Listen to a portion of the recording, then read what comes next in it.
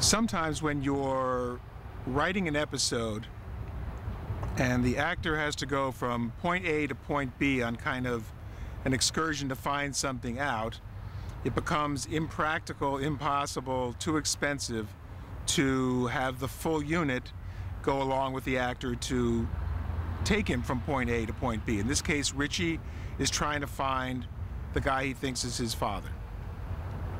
So he has to go out on the street and ask people if they know Joe Scanlon.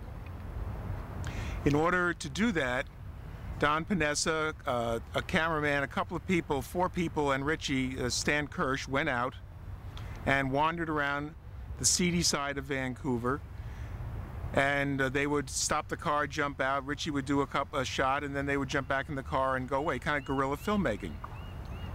So they needed somebody to react to all this, but we couldn't afford to pay anybody or script anything or get them involved.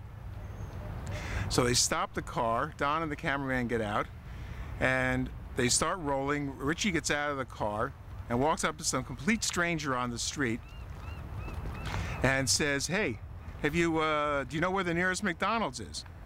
And the guy turns to him and starts pointing down the street like, "Yeah, there's the McDonald's down there."